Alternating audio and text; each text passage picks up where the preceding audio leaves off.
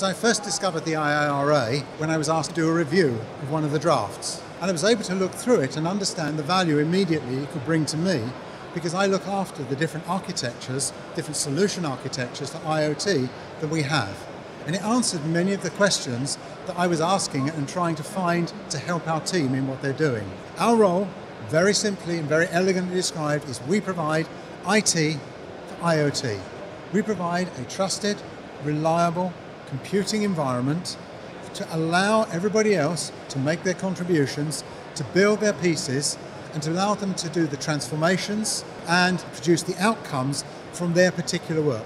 So we are an essential and mandatory part of the ecosystem, putting the quality foundations for everybody else to work from. It was nice to go and read another document that talked about how to put together reference architectures for IoT. We'd encountered many problems in trying to understand how to write the reference architecture for IoT, and the IIRA was just a very refreshing document to read because it helped us in what we're doing and didn't bring any particular constraints upon us. It gives us answers to how to define and how to understand the domain, but at the same time it doesn't constrain us in any strange way. So it doesn't force us to obey some strange convention. But beautifully, each time you come to a real solution architecture, it gives you definitions, it gives you structural models that you can start to use that help you to describe different reference architectures for different solutions. One key example of that is the Viewpoints. The Viewpoints is something that we ourselves have used for a long time, because we know that if you build a house, you can't just have a single 2D picture of what a house is. There's lots of views that the architects use about what shape, what form it has to be.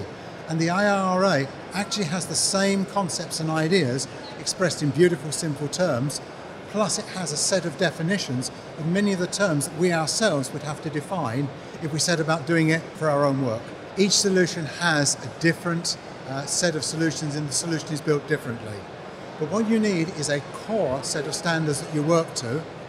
And what we have, we use a model and a pattern as the starting point, but the reference architecture gives us the common ground, the common vocabulary. As I said before, it does not constrain me exactly as to how to build that architecture.